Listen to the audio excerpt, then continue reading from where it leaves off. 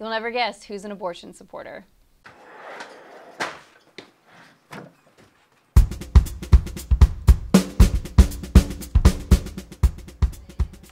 Hi, I'm Missy Stone with Students for Life, and this is your Pro-Life Gen News for August 30th.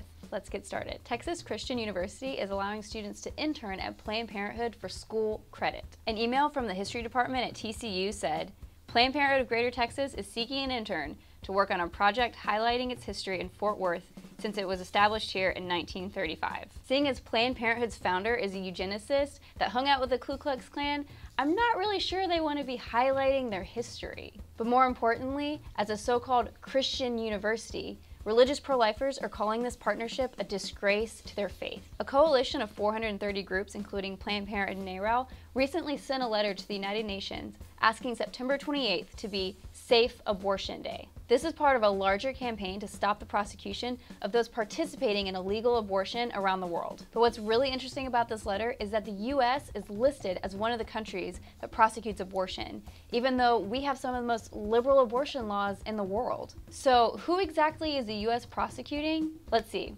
There's Gosnell, who was killing women, and his facility was described as a house of horror. And then there was the guy who learned to do abortion from YouTube and was doing them out of the back of his car. How is not prosecuting these kinds of people helping with Safe Abortion Day?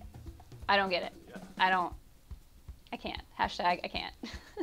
Shelby County, Tennessee has seen a 37% decline in abortions from 2011 to 2014, according to the Tennessee Department of Health. Pro-lifers in the state are contributing this to more education and resources for pregnant women, and also legislation that's been passed that regulates the abortion industry. So those are the things that caught our eye today. I'm Missy Stone with Students for Life. If you liked the video, give it a share, and make sure to follow us on all of our social media channels. If you have any questions, go to studentsforlife.org.